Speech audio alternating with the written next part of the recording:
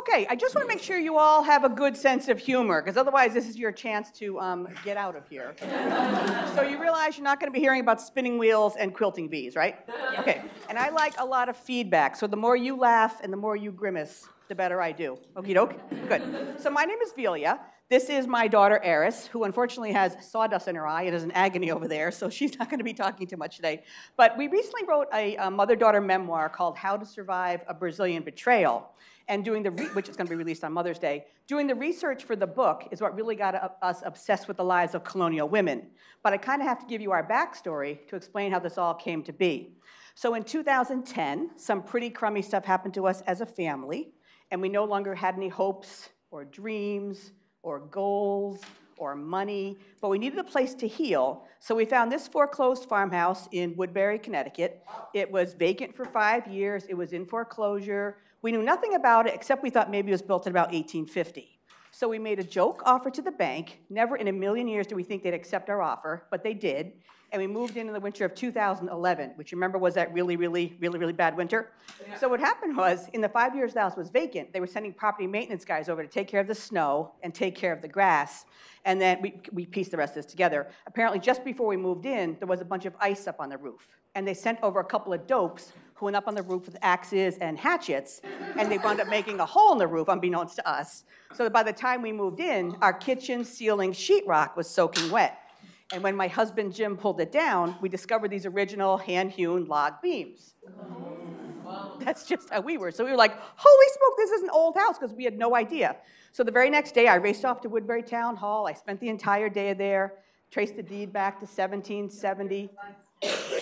I don't think the lights can go down. We were trying. Okay. Yeah, sorry, we were trying with the lights. I think it's dark as it'll go. Traced the deed back to 1770, signed by King George III, colony of Connecticut. And I didn't realize it then, but in retrospect, I know that's when my healing started. The next thing that happened was, in our kitchen, we had this old wood stove. And the 6 months that we lived in the house, I just always had a feeling there was something cool behind the wood stove, and it just kind of gnawed away at me. So one night at dinner, I mentioned it to my husband, or my whole family, and within 5 minutes, Jim went down to the basement. He came back upstairs with pry bars and sledgehammers. And I always say I took these pictures with my junky, crummy camera. Never in a million years I think anybody but our family would see them. And now it turns out, and the whole time the kids were like, Mommy, we had chill with the camera. Turns out I got the last laugh, because now about 35,000 people have seen these photos. So the next day, Jim came home with a jackhammer, which really didn't work very well. We went back to the regular hammers. And this is the worst photo ever taken of us. Ehris and I include this in almost everything that we do, because we have a lot of events at our house, and people come over, they see everything all spiffed up. They don't realize the 3 tons of cement and brick and fieldstone we lugged out of the house.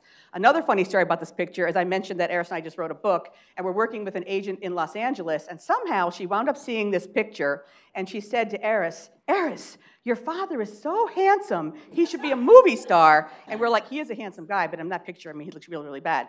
So it was worth it, because this is what was behind there.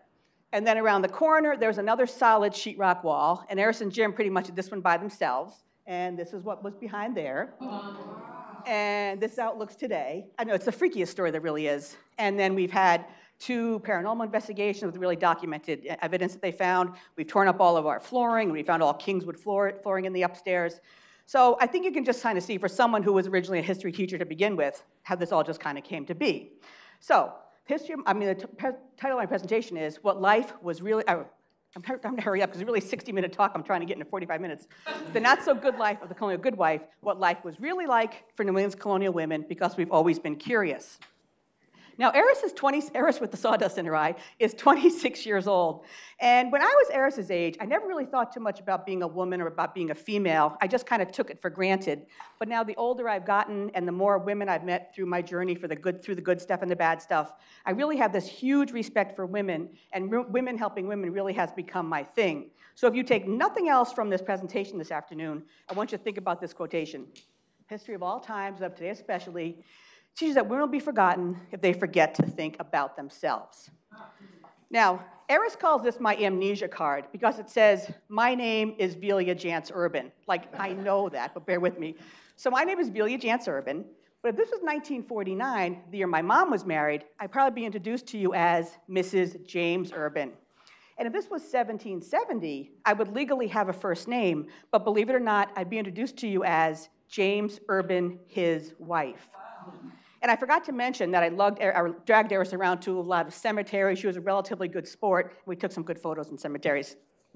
Now, if I died and James remarried, that woman would be his now wife. So there's no such thing as a second wife or a third wife. Whoever the guy was currently married to was the now wife.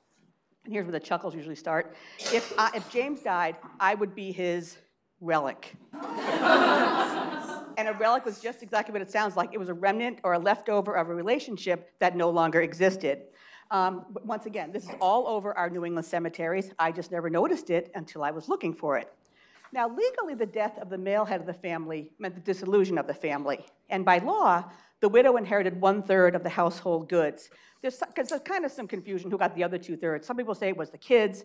Some people say it was the dead guy's family. That's not really my point. My point is, very often a widow would be reluctant to remarry, because if she did, she had to turn everything over to the new husband. So in the 1600s and 1700s, women of ordinary status, just like us, they were called goodwife, which was shortened to goody. So just the exact same way that we use the term Mrs. or Ms., that's all that meant. So if you read The Crucible and all that Goody Proctor stuff, that's all they're talking about. Now, I used to say it was a soggy sheetrock that started this whole thing, but then I realized that life is really just a series of events. So even though I've lived in Connecticut all my life, it wasn't until about 3 years ago that I went to the Mark Twain house. Have you guys all been there? Yes. Good.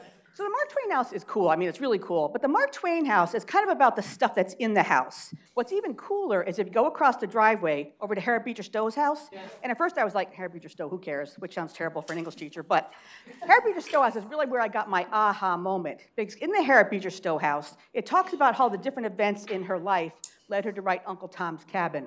And that's when I realized it was never just one event in my life or your life that make up a life. It's a whole series of things. So my point is, the next thing that happened in my journey was Hurricane Irene. I don't know if did you guys have it badly here? Oh, yeah. In Connecticut, we wound up not having power for 10 days. So what happened was, I kind of started living at Woodbury Library because I could go to the bathroom, I could get a drink, I could flush the toilet, you know what it's like. My husband was going to work, and I sound like an unfit mother, but I actually have no memory of where the kids were that entire time. But at Woodbury Library, there's a checkout desk, and then behind the checkout desk, there's books you can't take out of the library, but you can look at them in the library. So there was this little tiny black book. I asked the librarian to hand it to me. I don't know why, what possessed me to ask for it. Turned out to be the most fascinating book I think I've ever read. It was called Barnes' Mortality Record. And what it was a listing of the deaths in Woodbury from, I think it was 1672 to present day, but present day was really 1899. And what it would talk about when the person died, the person's name, and sometimes how the person died. But this is when I was introduced to the term coverture. So coverture is the idea that at birth, a female baby was covered by her father's identity, and then when she married, by her husband's. Husband and wife became one, and that one was the husband. That's why women took the last names of their husbands. So in this Barnes mortality record, of course, women had first names, but I would say 75% of the time, when a woman died, her death was listed like this: Samuel Carr's wife, Josiah Gilbert's wife, Jeremiah Burton's wife. I came across quite a few slaves. We lived in Bridgewater, Connecticut for 26 years, so this interested me. So this is the widow of Harmon Stoddard. The woman lived to be 87 years old, but still had no first name. But most shocking of all to me was almost every single time a baby died, it was as if the mother didn't exist at all, because the death would be something like this: Edward Pond's child, Jacob Lindsay's child. So let me back up a second. So the American colonial period lasts from 1607, when Jamestown was founded, to 1781, when Cornwallis surrendered at Yorktown. So that's a 175-year period. So when I'm speaking this afternoon, keep in mind what was happening in 1607 wasn't necessarily happening in 1781. It'd be like comparing 2019 to 1844, so just keep that in mind. So today we're going to find out what life was really like for New England's colonial women. We're going to hit on those topics that people never really talk about, things like menstruation, sex and birth control, childbirth, sickness and medicine, and I think we're probably going to have to chop out the odds and ends, but you get the idea. So should we jump right in there with menstruation? Are you ready? Yeah. Okay, good. So colonial women had far fewer periods than women of today because they spent so much of their adult life either pregnant or breastfeeding that years and years and years could go by without them having a period. So apparently colonial girls got their first period at about age 17. And I always ask audiences, what do you think it is today? 13. I think statistics-wise, it's 12 and a half, but I have a friend who teaches in Waterbury, Connecticut, and she has a pregnant 12-year-old in her class. That's not really my point. My point is their girls were 17, our girls were 12. There's a 5-year difference right there.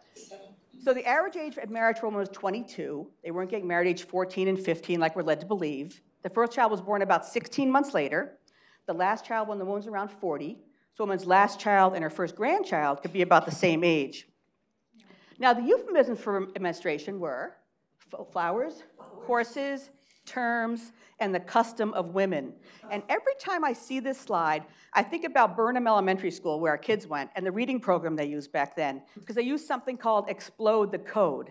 And when you're doing research from another era, you kind of have to explode the code to figure out what the heck are they talking about. Like a woman might say to another woman, I haven't had those for a while, meaning she was pregnant. Or a man might say she hasn't had her courses, meaning she was pregnant. And a menopausal woman might be described as no longer having the custom of women. So in the 1700s, nobody wore underwear, because it was invented about 1825. But night and day, men and women wore something called a chemise or a shift. Okay? I love this quotation. In 1757, a doctor said, women shouldn't wear pants or underwear because her genitals needed air to allow moisture to evaporate, which could otherwise cause them to decay. But he said it was okay in cold weather or to protect against insects. So when it finally was worn, underwear was crotchless. And we still call it a pair of underwear today because it really was a leg and a leg sewn together.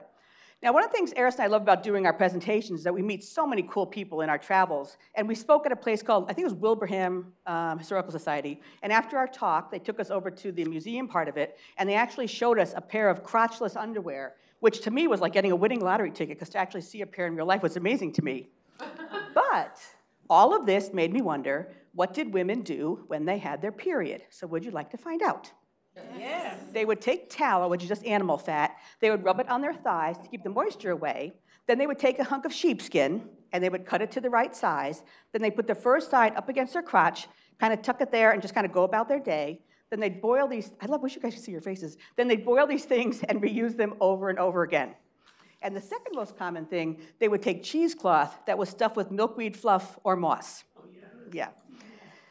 Now, when I first started this talk, it was only about colonial women, and there were only women in the audience. But now this talk has kind of taken on a life of its own, and I digress a lot because I've learned so many cool things.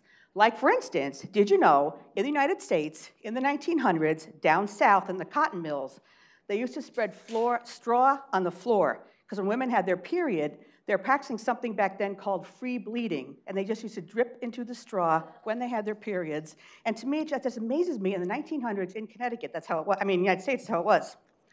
Now, much, much later in history, there was something invented called menstrual suspenders. At first, I thought that bag thing was inside of you. The bag wasn't inside of you, just kind of dangled there like udders. Now, this next photo, I made absolutely sure I credited my source because I wonder who in the world would pose for this photo. Okay. When I got this photo, I sent it to my friend Rachel, who owns Community Acupuncture in Woodbury, which has nothing to do with the story. But within like 4 seconds, she sent me back this photo.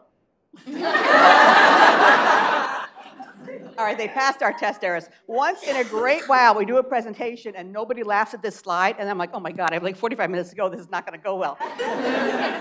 You passed, so that's good. Now, about a year and a half ago, we were speaking at a place called Hopkins Vineyard, and when we were all done, Ehris was with me, of course, when we were all done, these 4 women came up to us, and they said they were all 74 years old, and they said not this, but the menstrual suspenders didn't seem that weird to them, because when they were girls, they all wore these things called sanitary belts. This is when the heads all go like this. Somehow I escaped these things. First of all, look in the bottom left-hand corner where it says rust-proof. Doesn't that kind of crack you up? And you see the naked women there? Doesn't remind you of the truck drivers with those naked women mud flaps? So I had heard about these sanitary belts, but I swear when the women were telling their stories about it, Ehris's mouth was pretty much just hanging open, and I think the sanitary belts to Ehris seemed as crazy as the menstrual suspenders seemed to me, and I cannot believe in our lifetime this is how women dealt with their periods, and with all the women we've spoken to, Only one woman said that, oh, these things were far superior to what we have today. Everybody else said they were like wearing a diaper, they leaked, and they were horrible. Now, as a tampon user, I wondered were there tampons during the colonial era? What do you think? No. Sure. There were, but the recipe doesn't sound too pleasant. I'll let you read the recipe. You guys are a good audience, I can tell. Wow. Yeah, it's difficult to see.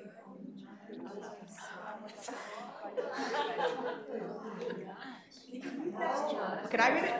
Take half a drachma of some of the stuff I can't even pronounce, of treacle something, the same amounts of cockle flour and myrrh, and grind them together with bull's gall, in which rue has been rotted. Then cover the mixture with cotton, and thereof make a suppository as large as your little finger, but first anoint it with clean honey and oil together. Sprinkle powder of scammony on it, and put it in your, the best part, privy member. So I always say, first of all, I think the privy member is the best part. Second of all, I've usually said about 10 times right now that we're really into alternative medicine, and Ehris is an herbalist, and there's some stuff in this recipe, we still don't know what some of this stuff is. Now, I'm pretty green. I believe in reducing, reusing, recycling. So one day, not too long ago, I was kind of messing around on Etsy. I don't even know what I was looking for, but I came across this next slide I'm going to share with you. When I showed it to Ehris thought this was something from the colonial era. It's not, but did you know on Etsy, 4 for $15, you can buy crocheted, washable tampons. I was speaking somewhere, guy put up his hand, he said they reminded him of corn on the cob holders, don't they? So my point is, what I love about history is the whole full circle aspect of things. So I totally get it why women are using these today. There's so many creepy chemicals in tampons. They're getting these things, they're using them, they're boiling them, using them over again, just like the sheepskin, and I just love the whole full circle aspect of it. So, you probably think I'm a real weirdo, but for something else I was doing a bunch of research on tampons. And I was sitting alone in my old house, and I came across these two inventions, both of them invented by men, and I started thinking, these are the two stupidest inventions I have ever heard of. Then I started kind of daydreaming in my head in my old house, and I was thinking, what would some colonial woman have thought if she knew about these inventions? So the first one, invented in 2010 by a man. So you know how we all have our cell phones. We use them for texting, we use them for photos. This guy came up with a brilliant idea of linking your tampon to your cell phone. If your tampon is changing. And even worse, he came up with the idea for call forwarding. So if you're out to lunch with your boss get the phone call, remind you to change your tampons. This is a realio, trulio invention. I can't believe how stupid it is. And can you imagine what some colonial Connecticut or colonial New England woman would have thought if she knew about this one? The next one, also invented by a man in 1999. You know how a lot of women have menstrual cramps? This guy had the brilliant idea that if you're having an orgasm at the same time you were having your menstrual cramps, then the menstrual cramps would be lessened. So he came up with the idea for a vibrating tampon. He was very... It's a good area. He was very proud of the fact, I have to get up here and talk about this stuff. You guys are looking. He was very proud of the fact that all the electronical stuff was not inside you, it was kind of dangled here, so you weren't getting your shocks inside your vagina. And then during a talk, not that, yeah, that's pretty good. We were doing a talk not that long ago, and there was a little old lady sitting right about here, and she said, I keep looking at figure 4, and it looks like a mouse trap, doesn't it? So it's kind of funny. Okay, moving on to sex and birth control. So a medical guide from that era said that women are but men turned outside in, and these poor people walking in now, and they believed the vagina and ovaries were internal versions of the penis and testicles. But they believed that women's bodies were weaker, we are more prone to disease, we lack the heat to grow external genitals, and so women were designed by God to be subordinate to men.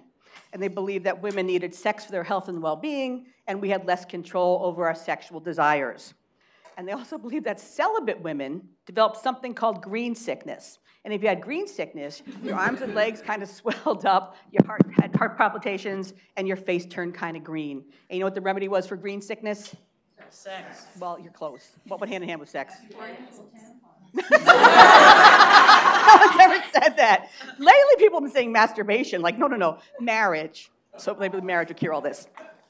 So birth control before the early 1800s were things like sea sponges, quinine, rock salt, and a mixture of crocodile dung and honey put inside the vagina to help prevent pregnancy. When I learned this, I wondered, where did some little colonial lady get her hands on crocodile poop? And the person that kind of made it make most sense to me was our son, Mick. So Mick went to the University of Puerto Rico. He loved it so much that he stayed there. But he came up and he heard one of my talks, and he said, Mommy, I think you have to stop and think that to the colonists, a crocodile would be this fantastical creature, like something like a unicorn or the Loch Ness Monster would be to us. And the fact that it was crocodile poop really had nothing to do with it. It was just this dried powder that mixed with honey that once went inside the vagina, kind of acted as a diaphragm sort of thing. So the fact that it was crocodile poop really had nothing to do with it. In terms of birth control, you should also hang rabbit poop tied in mule's head over your bed. You could toss seeds in a river. You could turn the wheel of a grain mill backwards at midnight. Women should touch sapphires or emeralds. I don't know how many of those were hanging around here. It would suggest that women try jumping backwards 7 times after intercourse to expel sperm. It was in Victoria, yeah. Did you guys see that? Yes. They should drink the water that blacksmiths use to cool metals. I do not get that one at all. And you should smear ginger, tobacco juice, olive oil, or pomegranate pulp around the vagina to help kill sperm. So condoms existed, and they were made of animal intestines, linen soaked in sulfur or lye or fish bladder. And they said the problem with them was that they fell off. Now, I always say, to me, falling off would be the least of the problems. I would not want something soaked in lye inside of me, would you? And I've gone on to do more research about condoms, and apparently, I like the visual image of this, apparently you kept these things on with a little ribbon, and I just picture a little purple bow on the end of this thing, don't you?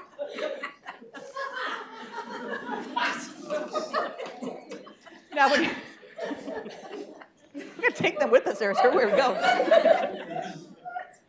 Now, when you do research responsibly, you really should see your information more than one place. So next time I'm going to share with you, I swear I saw in a minimum of 4 different places that another thing that was used as a condom was a turtle shell. I was speaking somewhere. Once again, a little lady raised her hand and she said, "Was the turtle still inside?"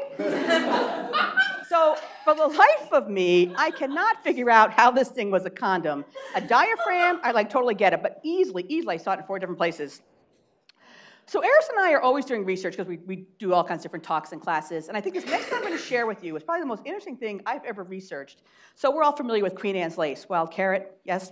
So it was used as a contraceptive because the seeds blocked progesterone synthesis and acted kind of as a morning-after form of birth control. So very mild side effects, maybe constipation, and a woman could stop taking Queen Anne's lace and then go on to conceive a child normally. The only danger was mixing up Queen Anne's lace with the very poisonous water hemlock. We all know what happened to Socrates. Now, as I mentioned, Ehris is an herbalist, and she went to a big women's herbal conference in New Hampshire this summer, and there was a workshop on modern women today using Queen Anne's lace seeds as a pretty effective contraceptive. But my thing is, how in the world did somebody figure that out? How did you figure out that chewing on Queen Anne's lace seeds is a pretty effective contraceptive? A lot of the other remedies we research you can figure out, but that one just blows my mind. I think it's so cool. Yeah, chew on it. Yeah, and still today, right, Ehris? On the seeds. Yep. On the seeds, yeah. Yep. I would maybe use a little backup contraceptive. So I found conflicting information about abortions. So abortion before quickening, when the baby moves, that wasn't considered illegal, but it was considered immoral. Abortions after quickening, they were illegal. Now, there was this thing called the Brigham Family Notebook. And what it was a bunch of recipes and remedies handed down over this Brigham family of women who went on to find the hospital I always forget the name of, Brigham Women's Hospital. And what it was a bunch of recipes and remedies handed down over the generations. And in this notebook, there was a recipe called to cleanse the womb. So I did a lot of research on this, and I could never figure out, was this a recipe to bring about your period if your period was late? Was it a recipe to bring about an abortion or a miscarriage? Before the recipe, there's this little kind of sinister, kind of evil-sounding warning. I'll let you read this, which would make me think twice about drinking this stuff. I mean, wouldn't you think twice? Yeah. And here's the actual recipe.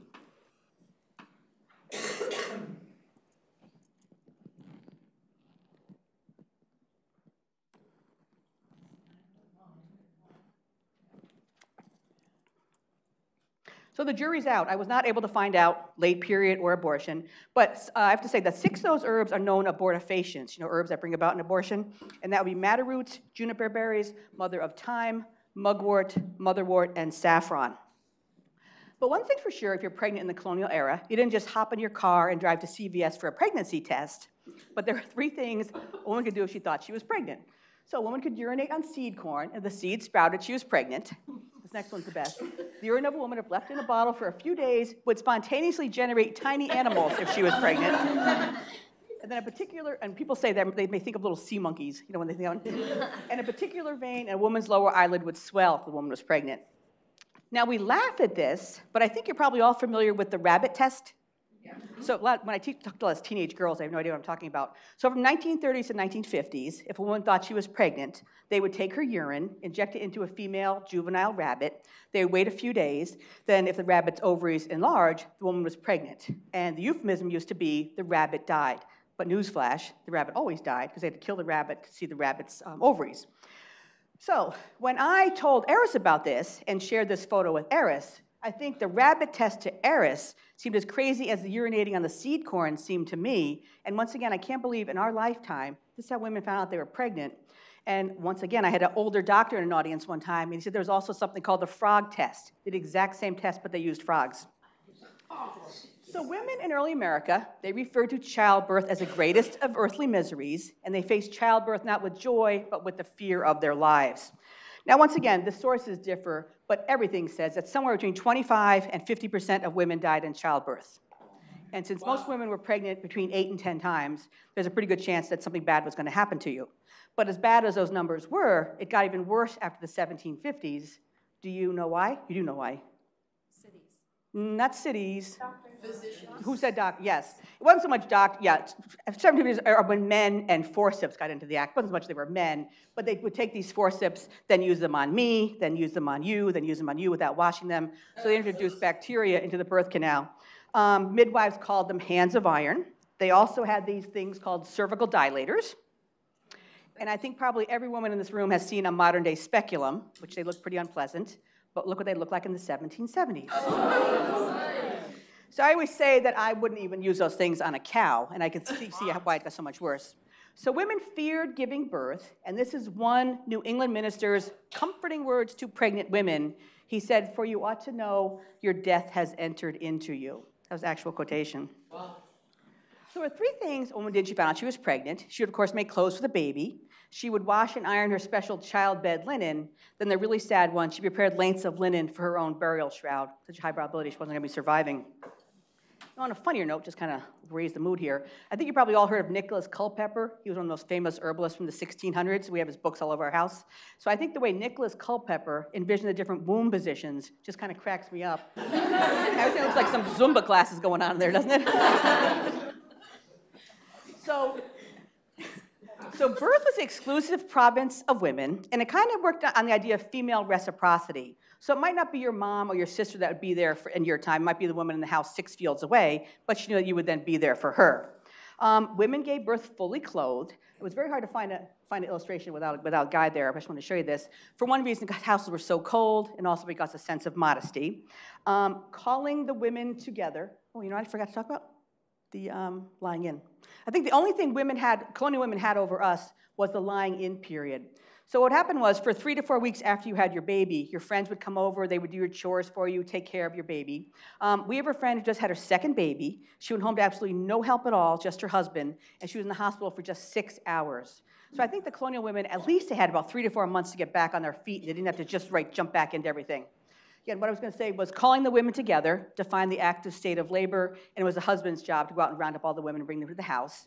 And once again, I love the whole full circle aspect of the birthing stool, because every midwife used one, and so many women today are using them again in childbirth, acting on the idea of gravity. So every midwife had her secret trick to dislodge a difficult birth. So there's something called a quilled baby. So the idea here was they put a little snuff or sneezing powder on the quill, then you would snuff it up, you'd give this big sneeze, and your baby would pop out. Now, I would say, I gave birth to 2 big babies totally naturally. Mick was almost 10 pounds, and it would have been the sneeze of the century that would have pushed Mick out. So like I say, every midwife had her own little tricks. For this one, you needed the hair of a virgin, milk from a red cow, and I think it's 12 ants' eggs. Let you take a look at that. 12 ants' eggs, yes. How do you find an ant Excuse me?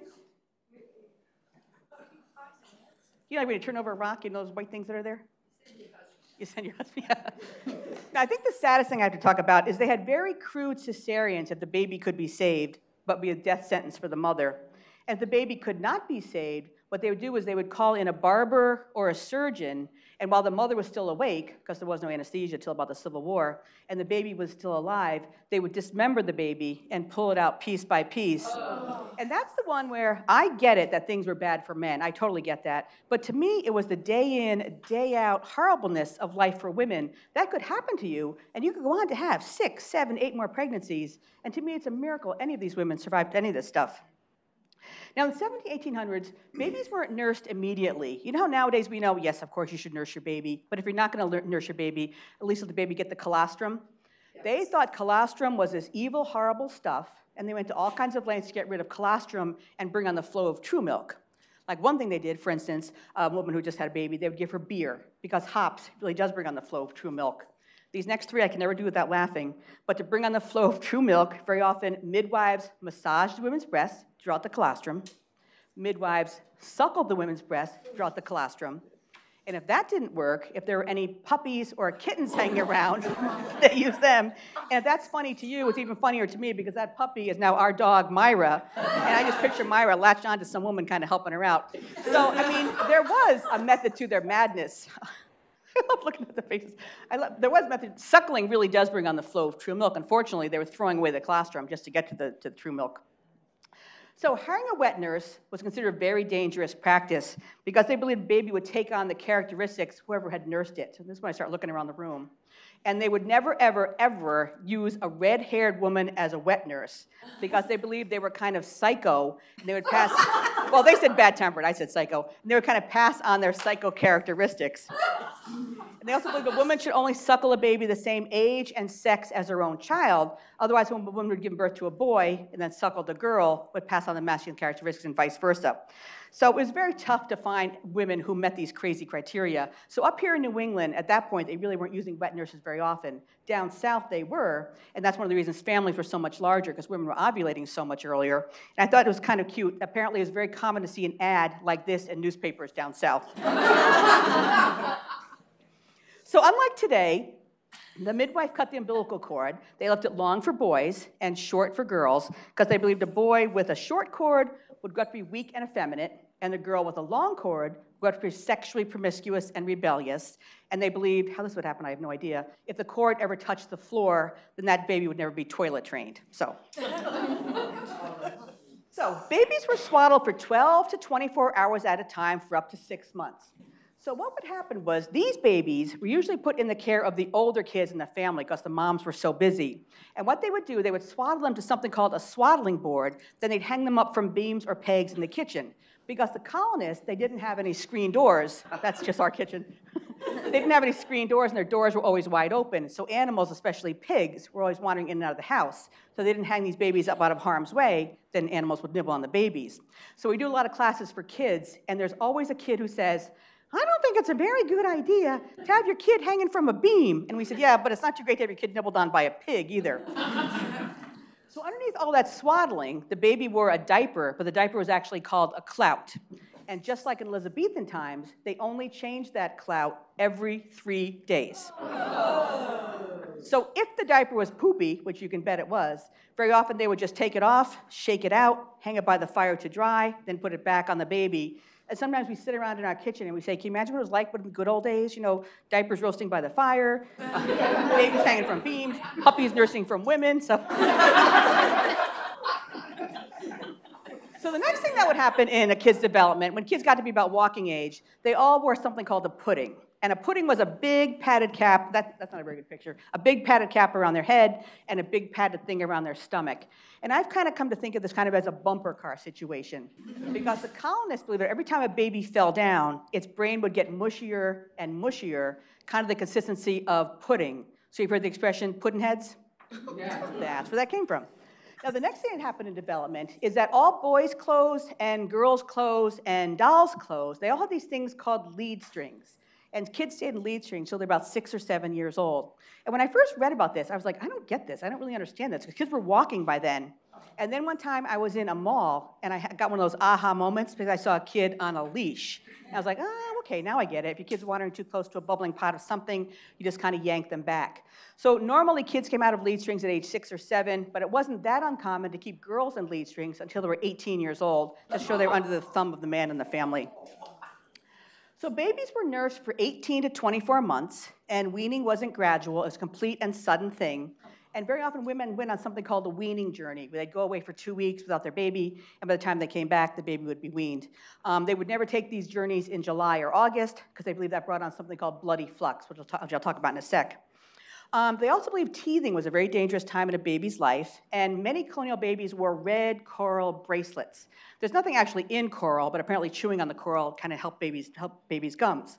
So once again, I love the whole full circle aspect of things. And have you all seen modern day babies wearing amber necklaces?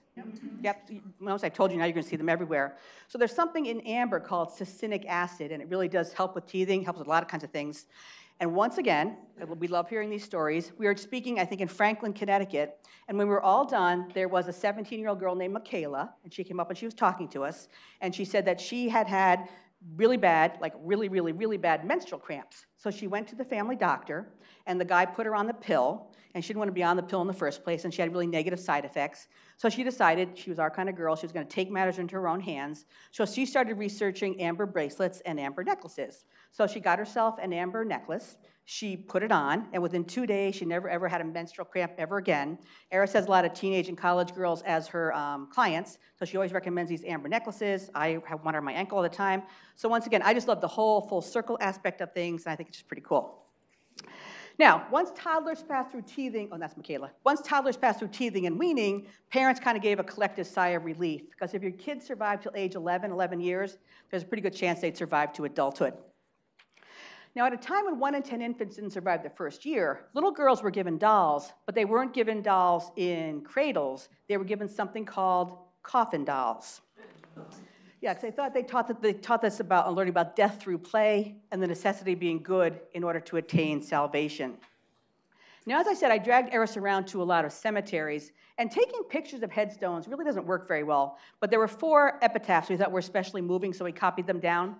So one of them was, it was 4 brothers, ages 5, 9, and 12-year-old twins, and they all died, I think, between December and February, and their headstone was a tree of life with 4 broken branches. So these really break your heart. But ye living mortals see an earthly bloom, for a lovely of springs lie beneath his tomb. The afflicted mother weeps from day to day to see those lovely branches torn away. These things are just horrible. Now, of course, the colonists had very limited medical knowledge, and there was one family where, believe it or not, they lost 14 children. 14. And somehow they figured out how to do with the RH factor, RH incompatibility. So this one is, youth behold and shed a tear, see 14 children slumber here. See their image, how they shine, like flowers of a fruitful vine. The next one is the one that bothers me every time I do this talk. Of course, many women died in childbirth, and there was a 19-year-old woman named Sala Barnes, and she and her baby died in childbirth. This one just really kills me. Remember, friends, a solemn hour, I was a mother and a tomb. In dreadful pains, a corpse I bore, and soon a corpse myself became. This is just heartbreaking. And there are many epidemics. An amiable mother, a loving wife, who of the smallpox departed this life. Now, I don't talk too much about death and dying in this presentation, but Ehris and I took this photo in Litchfield, Connecticut. And can you see how the headstones and footstones are kind of supposed to resemble a bed? You really don't see the footstones very often anymore because now with weed whackers and riding mowers, it's hard for the cemetery workers. So they either get rid of them altogether or they kind of tuck them there behind the headstones. And people ask me all the time, what does it say on the footstones? Usually it's just the person's first name and the year the person died. And there's headstones of babies all over our New England cemeteries, and all of them are heartbreaking. Is it time? What? Go to the conclusion? Is it time? What time do we have to end? Oh, Well, I'll just keep talking. If you guys have to go, we'll just go. How's that sound? So it's an hour-long talk, so we didn't know what to cut out. So what we got to stick this in medicine. I'll even talk faster than I am. So smallpox was called smallpox to distinguish it from the great pox, which was syphilis. So obviously, these are not colonial photos, but I never saw smallpox. I figured maybe other people haven't either. So it reappeared in the colonies every 10 to 15 years. It was particularly devastating to Native Americans. And I think most people know, well, the theory is that Pocahontas, when she went to London in 1635, she died from smallpox. So smallpox killed 20 to 30 of every 100 it struck. You could have, I had no idea your whole body was covered like that. You could have thousands just on your face, and the colonists used vinegar-soaked rags over the nose. They wore amulets of animal teeth or bags of camphor around their neck. They wore garlic in their shoes, and they carried lengths of tarred rope. So if the pox didn't touch, you know what I mean, touching like this, you had a pretty good chance of surviving. If the pox did touch, then you developed something called confluent smallpox. And with confluent smallpox, you had a 60% chance of not surviving. If you read a lot of British or American literature like I do, you're always hearing about people having pockmark scars, and I kind of wondered, what does it look like? So, of course, I couldn't find a photo, but this is Robespierre from Madame Tussauds Wax Museum. I think actually it's not a very bad case of pockmarking, but I included this to remind me to tell you that colonial women used to carry around these little metal tins, and then the metal tins, they had paper beauty marks in the suits of the 4 cards, you know, hearts. I always say hearts, moons, clovers, but you know what I mean. So they would take these paper beauty marks and put them on their pockmark scars, which kind of cracks me up because I wonder, like, who the heck do they think they were fooling? And I would just love to have seen a photo from back then. So I stopped giving the smallpox vaccine in 1972. Allegedly, it was eradicated in 1980. So the most common cause of death in kids was something called bloody flux, which they also called summer complaint, which we now know actually is dysentery. So the primary symptom was bloody diarrhea. It was occurred from the oral fecal route, and they used to give kids pills made from black pepper, flour, and turpentine. If that didn't work, they tried this remedy. So take an egg and boil it very hard, then pull it off the shell and put as hot as you can well endure into the fundament or anus of the patient grieved. So first of all, I think you're going to see the colonists are really big on shoving things up the rear end, and you're probably never going to look at egg salad the same way, don't you think? I think the next slide is my absolute favorite. So if you had the wind or the colic, all you needed was a pipe and a really, really, really good friend. So the idea here is that the small end of the pipe would go in your rear end, then your really good friend would be at the other end of the pipe. And when I did my very first talk, someone raised their hand and they said, "Do you think that's the origin of the expression, blowing smoke up your..." And apparently that expression has a lot of origins, so I'm not sure about this one. Now, we all know about bleeding. I just didn't know how bad it was. So apparently they would take 6 to 8 pints over a 2-day period. That's 10 times limit for today's blood donors. And we all know about leeches. I didn't know about some of these uses. Apparently leeches, or physicians would lower leeches down patients' throats. If you're a guy, I apologize, but hundreds of them would be used to bleed a man's testicles over several days. Leeches were also applied to the vagina to help relieve sexual excitement. And I had a woman sitting right there one night, and she said, "Yeah, that would do it." And doctors pushed them up the anus because they were pushing everything else up the anus. So if you had the shingles, all you needed was a house leek, cat's blood, and cream. And people have gone on to tell me that that house leek is actually hens and chickens. You see the little black cat there, good point. Apparently the colonists really did have a love-hate relationship with black cats. They really did fear them, but apparently it would be very uncommon to find a black cat that didn't have little notches taken out of its ear, because even though they feared them, they used their cat's blood in all kinds of different recipes and remedies. Now, I kind of like this one. There's a guy named Dr. Talman from Guilford, Connecticut. This is his recipe to cure deafness. So take a bat and clean him, leave his eyes on, his skin in, and hang him up by the head. There were then instructions to extract oil from the bat and apply it to the patient's ear with negger's wool. Now, for the longest time, I was like, negger's wool, what the heck is negger's wool? Until I finally figured it out. It was the hair of an African-American person. Yeah, it took me a long time for that one. And I think this recipe is probably the creepiest one of all. This is called swallow water. I forget what it cured, but Ehris and I got into a little debate about this one. So take 40 or 50 young swallows. When they're ready to fly out of the nest, the more the better. Bruise them in a mortar and pestle. Add 2 ounces of castoretum, which is a beaver's anal glands, to fine powder, and 3 pints of strong white wine vinegar. Mix all this well together and set it to distill as a rose water. Now, Ehris and I got into this debate about this. Ehris said, "Where would you find 40 or 50 young swallows who are ready to fly out of the nest?" I said, "Ehris, I don't care. I could not even take 1 baby swallow and smush it up in a mortar and pestle, could you?" So once again, I had someone in an audience, and she said that her son, this is modern day, was living in China with his wife, and apparently they had a really, really difficult labor and delivery, and the Chinese doctor prescribed swallow water at $1,000 an ounce, and apparently really did help it. So that swallow water has something to do with childbirth. Should I stop now and let you guys go? Oh. Yeah? Yeah? I don't know. What do you want me to do? Keep going? Stop? Yeah. Keep going? Okay, I'm going to leave out, cut out odds and ends. That's going to go on to conclusion. So I kind of like this slide. I think it shows how much and how little has really changed for women. We all know the statistics about maternity leaves, and I think it's probably time for a woman president. Maybe not that woman, but a woman president. But the whole point of my talk is perhaps women need to be reminded of how far we've come in order to see how far we still can go. Like, for instance, did you know that in, I think it's now 34 states, there is still a tax on tampons and pads because they're considered a luxury item. Connecticut, we just repealed it in July. I don't know about Massachusetts. I think you don't have it. Have you also heard, are you familiar with something called the pink tax? So pink tax is not a real tax, but there's products that boys and men use, and women and girls use the same products, but they cost more. Showing pictures to you is just much easier. Like, for instance, I see no difference between these two razors other than one is pink and one is blue. Who knew there were pink or blue earplugs, and why should there even be that? Who knew that there were male and female calculators? I had no idea. Apparently, these identical shirts, I mean, that's a big price difference there. I don't go to a dry cleaner, but someone said it's much more expensive a woman's blouse cleaned than a man's shirt. And my all-time favorite is this stool softener. What the heck could be in that pink stuff? And it also trickles down to things for kids. Like, take a look at these mobiles. I think the blue one is intended for boys, the pink one for girls. These scooters, there's a huge price difference there. Wow. Yeah, these roller blades, I think the Ninjas are meant for boys and the Frozen ones for girls.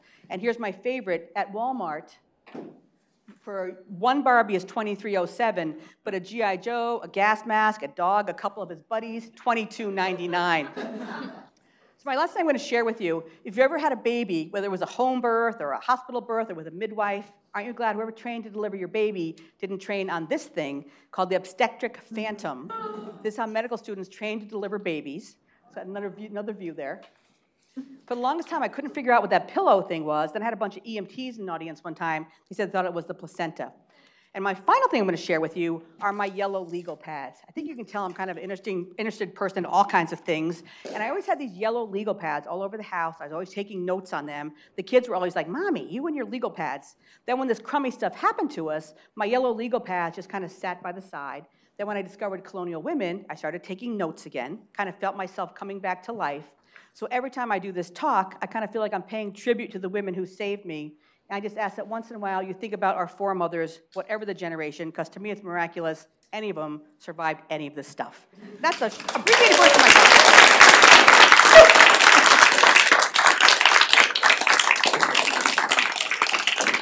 Thank you very much. Not to be a Tupperware kind of or Pampered Chef thing, but if you're interested in getting on our mailing list, there's a wooden book right there. I swear to you, we send one email a month. No obligation, but if you're interested, go right ahead. Thanks for coming. Yeah. Well, that's the fastest I ever talked in my life. And I'm a fast talker. Oh, thank you very much. Glad you weren't offended. Oh, thank you.